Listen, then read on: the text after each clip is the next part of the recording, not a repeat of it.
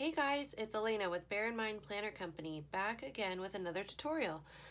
This time I took a question from YouTube and somebody asked me, how do I make my sticker sheets? And I'm assuming she wanted me to explain how I make my sticker sheets and how do I get them on Etsy, presentable, looking nice, and sellable. So that's what I wanted to go over today.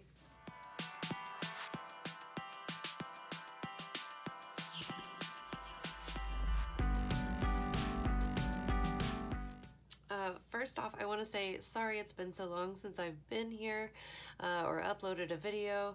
I've been taking care of my family. All of us are staying home and being safe.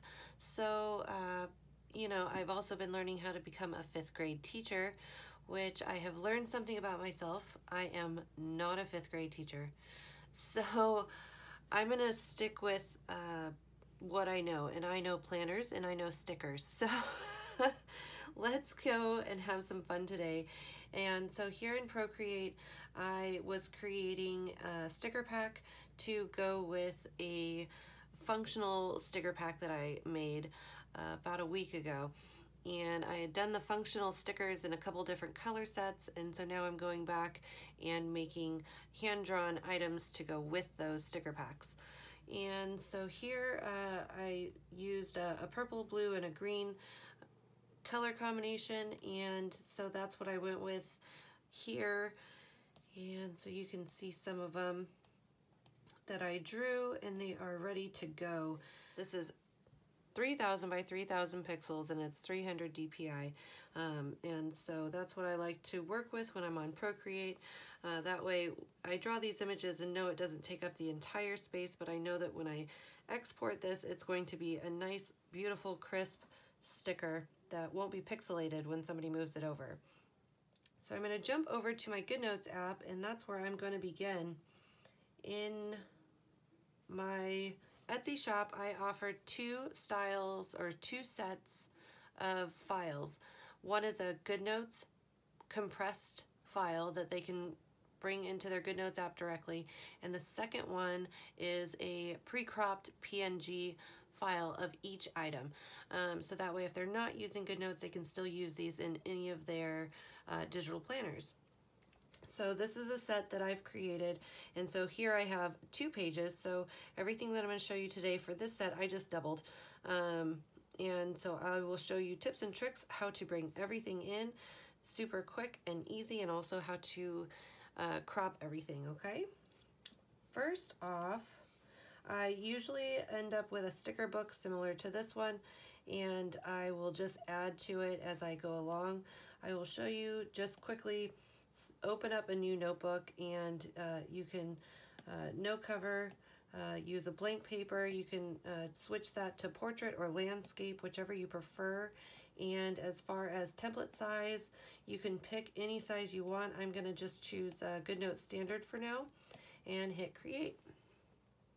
So here we go. You can see that I have my page here, and I am going to slide up and open Procreate, and I'm going to use my layers panel over here, and all I'm going to do is do a long hold, drag and drop, and then you can crop your image.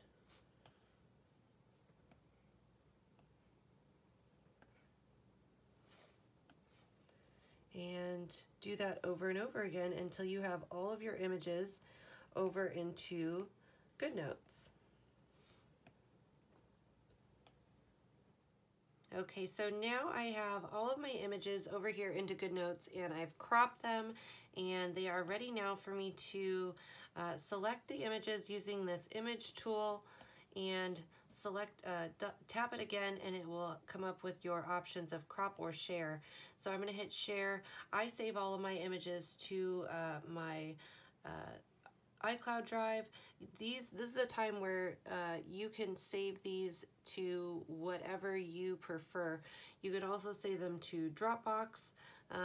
You can Also save, or you can email them to yourself. I know that some people do that. This is just what I prefer. I have Apple products now, so everything shares really easily between the cloud. So I'm going to save each one of these files individually, and so I'm going to save it here under illustration set. Its name is going to be PNG image because it's coming out of the Goodnotes app.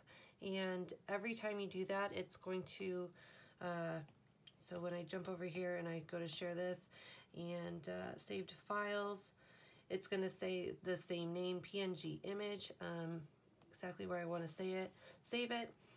Right here it'll say, do you want to replace it or keep both? And that's because they're the same name. So I'm just going to continuously hit keep both, and then when I jump over to my desktop is when I will rename everything, just to keep things a little simple for me right now. So that's what I'm going to do, is save all of my images.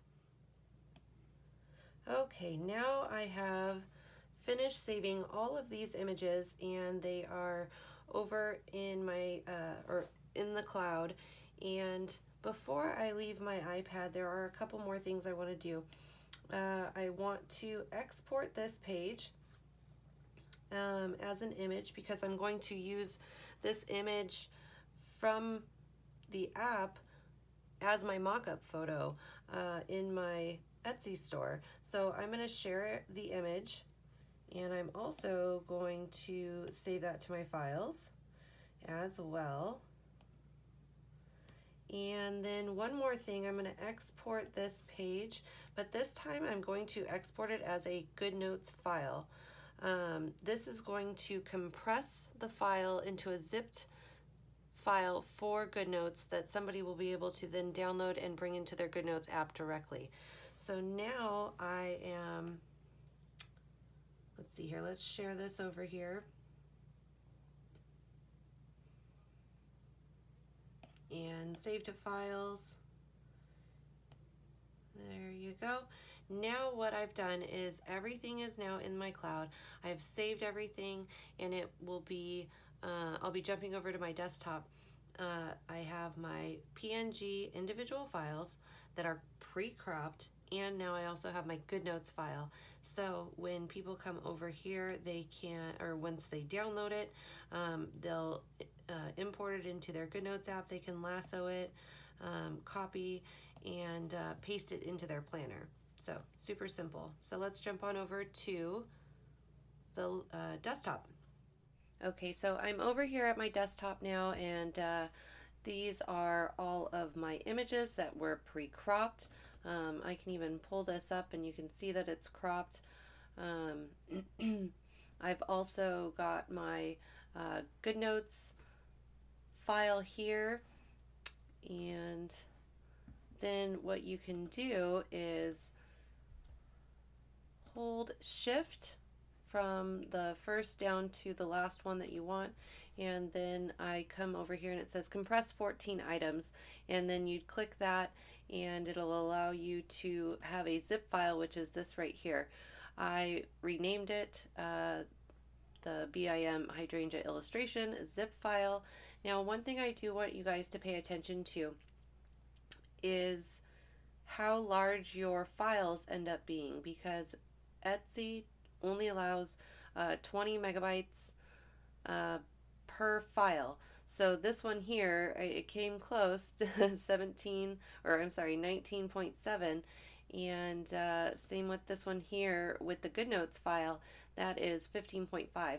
So I am able to download both of those. If I went over, say on this zip file that has all the individual PNGs, what I would do is I would break this up into 2 zip files instead of just one. That way you stay under that 20. And so now I'm going to use this image that I also shared to myself, which is the image from Goodnotes, and I'm going to use this in a mock-up. Now I'm going to jump over to my Photoshop and create a mock-up, and then I'm going to upload everything, these 2 files, to Etsy, and I'll show you the end result in just a few minutes. It shouldn't take me too long now that we've got all the heavy work done. Okay, so here we are over at my Bear in Mind Planner Company Etsy store, and here is my finished product. As you can see, I have my hand-drawn illustrations, and I also have my agenda or calendar stickers, and this is the mock-up photo that I originally took from my Goodnotes app, which is exactly what my customers will be downloading as well. And I do the same with this sticker set too. Now when you come down, you can see it. You're going to receive 2 zipped files and 2 Goodnotes files. I always like to tell everybody what they're going to be getting. And so there you have it, from start to finish. Okay, I hope I was able to show you some tips and tricks and a little inside on how I create my sticker sets and packs, as well as just finding out a little behind the scenes. Okay, you guys, well, don't forget to subscribe to my channel and also hit that bell notification so you'll be notified when new and upcoming videos come out. And I will talk to you guys again soon.